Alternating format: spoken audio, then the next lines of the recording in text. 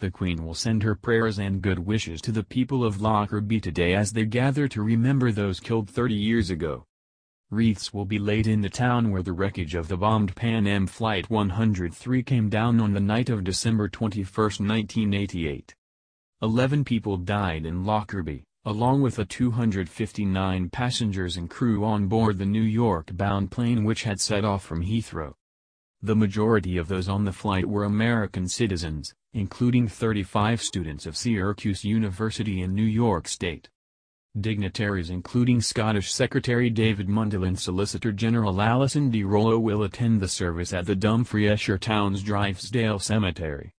The Lord Lieutenant of Dumfries, Fiona Armstrong, will deliver a message from the monarch during the memorial.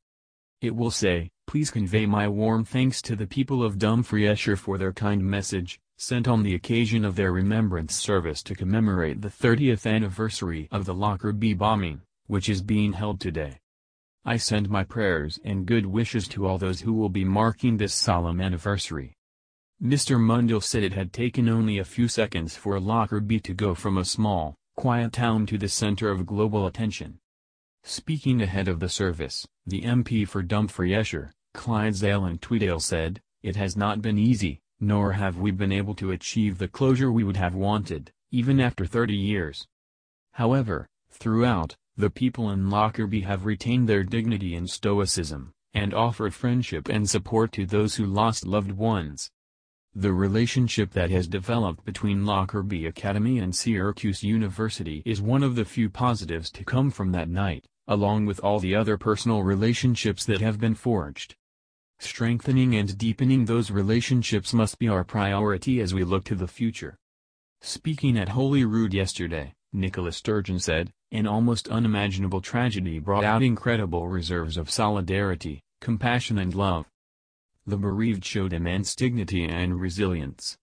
People in Lockerbie and the surrounding area opened their hearts to those who had lost loved ones." The Lord Advocate, James Wolfe, QC, will also attend the service. Mr. Wolfe said, "Long after the terrible events that unfolded at Lockerbie on December 21, 1988, the devastating consequences are still being felt by families here in Scotland, in the United States of America, and around the world." He pledged, Scotland's prosecution service will continue to pursue the investigation into this terrible crime.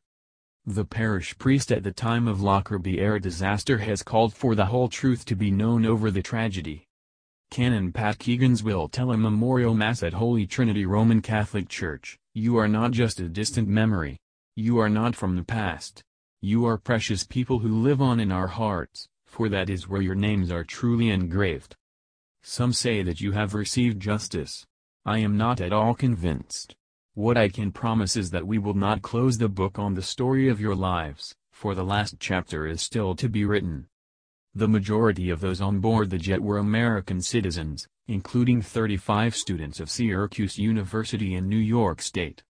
A memorial will be held at the university, and around 500 people are expected to gather at Arlington National Cemetery in Virginia where a cairn made from Lockerbie stone stands in memory of those who died.